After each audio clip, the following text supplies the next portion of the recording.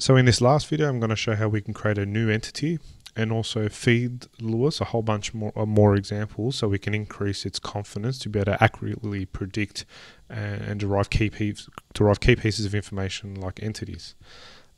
So the new entity that we're going to create is SongName. There are other types of entities, but we're going to stick to simple. If you get into more complex entity types like hierarchies and lists, those options are there as well. Okay, so you can see our entities there, but it's not linked to any labeled utterances. So to link our entity, we'll go into intents, we'll dive into play music, and we'll give it an example. So like play Hotline Bling by Drake.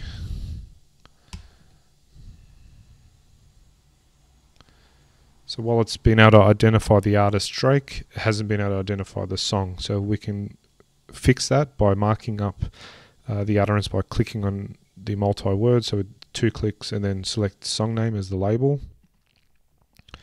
So if we update our model by clicking on train, once it's trained, the test button should come back. So we can pop that open, type in the same utterance, and notice that the results has correctly predicted the intent of play music as well as the entities.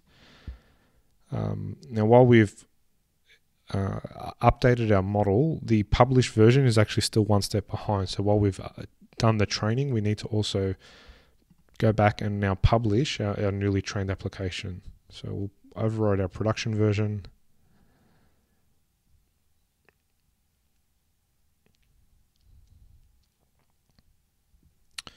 If we grab our endpoint,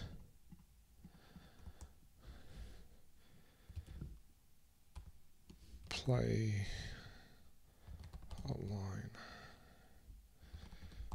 Bling by Drake. So go play Hotline Bling. I've mistyped it by Drake, so we'll do that again. Okay, so play Hotline Bling by Drake. The intent is correct. We have 2 entities, being the song as well as the artist. Now if we go back to Lewis, we go back into our play music intent. If we try another utterance, like play Humble by Kendrick Lamar, it still hasn't gotten the pattern right yet. So while it's picked up, even the artist, it seems to be having some issues with artists with more than one word, so we can fix that. Now obviously we don't want to provide every single possible example. That's not the intent. The idea here is that we just need to feed Lewis with enough examples that eventually through the machine learning it will establish patterns and start to become a lot more accurate at deriving our intents and entities. So we'll fix up this one example. Okay, can train our model. So this starts to tie into active learning.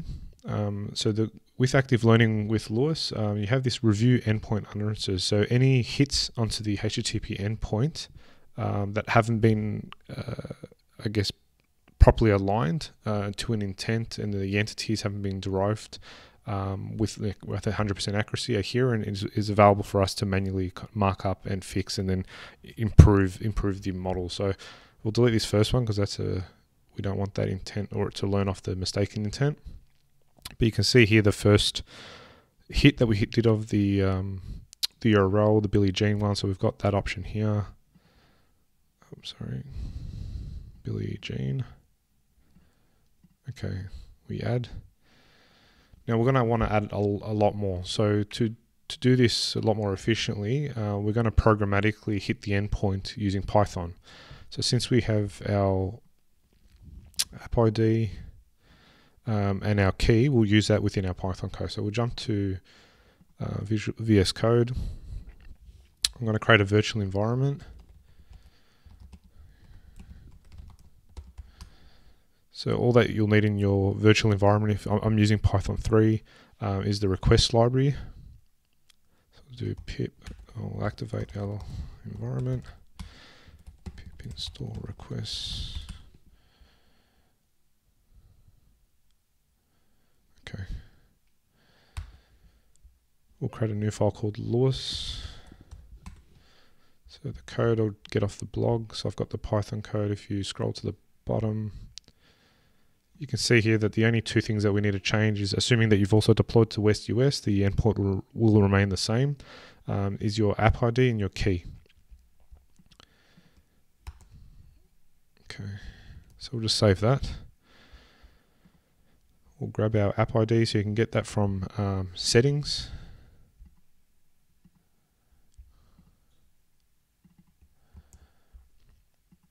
And your key will be in your publish screen, which we ultimately retrieved from the Azure portal when we created the Lewis resource.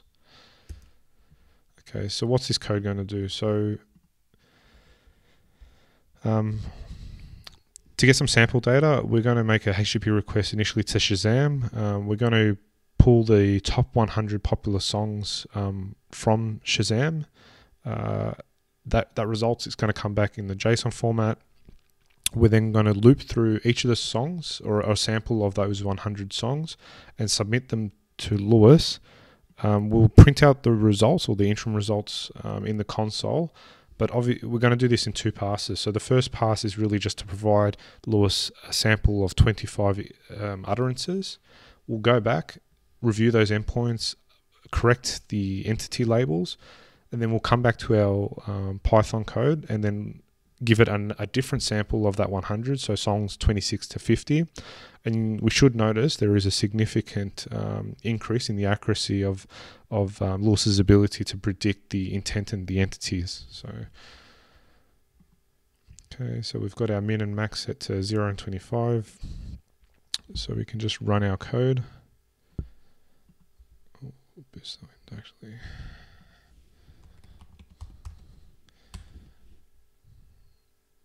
Okay, so you can see the utterance that's been constructed from the Shazam data, and while it will be correctly predicting the intent, because all of these have the intent of play music, in some instances it will get the artist right, and others it might get the artist slightly wrong, because it might be featuring multiple artists.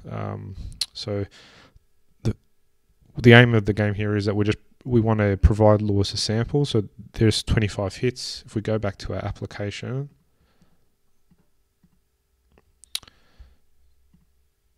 under the review endpoint utterances, this is the active learning aspect of Lewis. So you can see all those hits have popped up.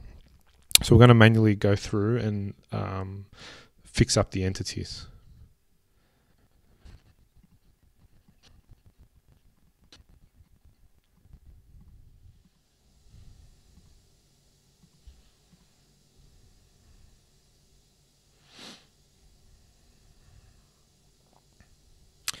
Okay, so that should be the 25.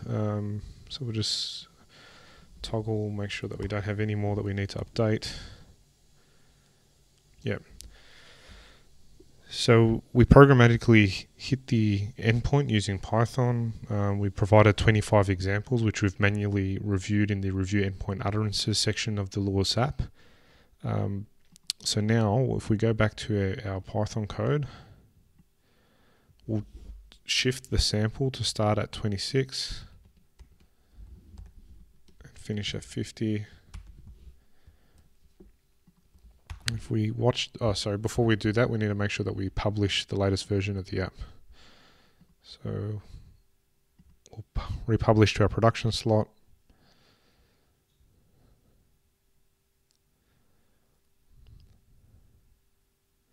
Okay. So now with 25 additional samples, the app should be a lot more accurate in terms of predicting the intent. So this is the next batch of 25. So you can see there already that it's all now starting to retrieve song names and artists, and even multiple artists where we're featuring. So we'll review these properly in the web-based console, but even just the results that are being printed to the terminal, it looks like the accuracy has gotten a lot better. And remember, we haven't provided these. This is the first time that Lewis is seeing these examples. So we'll go back to build.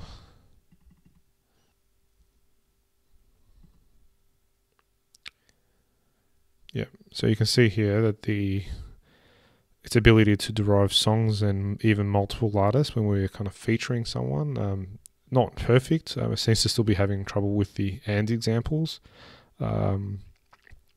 but by far and large, compared to the first pass, it's gotten a lot more accurate. So we can fix up the minor mistakes.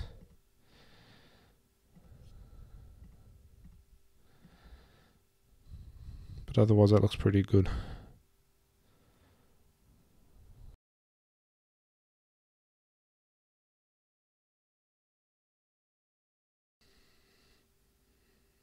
So that's it. So now with 50 utterances, if we test a random example, I play Hello by Adele, you can see our application's gotten pretty good at deriving songs, artists. You know, even if we have play some song by some artist featuring someone else. Some song, some artist, someone else. So it's getting really good at understanding the human language when we're talking in the context of playing a song and pulling out those entities. That's it.